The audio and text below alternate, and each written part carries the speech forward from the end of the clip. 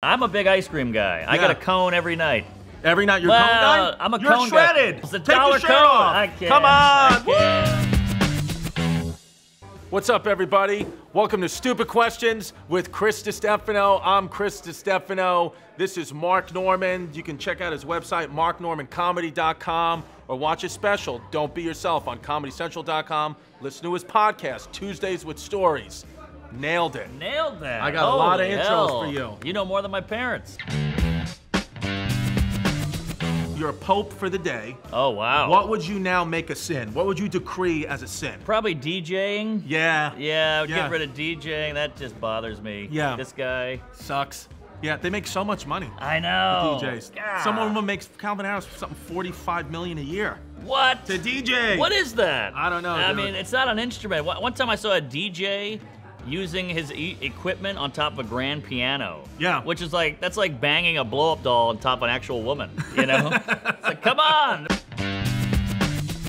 What do you think's the absolute worst name you can name a kid? What's just a crap, dumb name? What's a bad name? I guess Hemorrhoid Johnson is up there. Yeah. This is a true person that existed that I knew, okay? Her last name was Jar. Okay. And her first name was Pickle. Come on. Not lying to you. Wow. I know a girl in my middle school, Shanda, last name Lear. Lear. Yeah, there you go. Chandelier. There you go. She's a stripper now. Stupid names.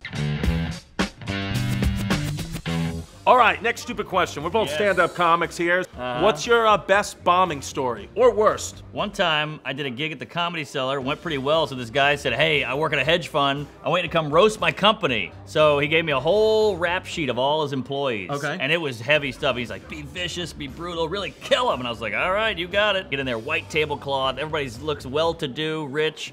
And he goes, all right, there's your podium. You got your list. I go, I got it all. And I just go into it. I go, Bob, we all know you're cheating on your wife. And she's there. She's like, what the fuck? Ah! She runs off. And I was like, oh, that didn't go well. So I move on. I go, hey, Jim, we all know you're addicted to Coke. And his sponsor's there like, what the hell? What are you crazy? You lied to me, you know? So he leaves. And then I go, hey, Jeff, we all know you're gay. His kids are there. They're like, well, I knew it, Dad. And they all run out. And I'm bombing horribly. And I do like 5 more of those. None of them work. Get off stage, and the guy's like, what the hell was that? What was that? That was crazy. I was like, I just used the stuff you gave me. He's like, you blew it, you blew it. And I got no money. Next stupid question. What would be the worst buy one, get one free sale of all time?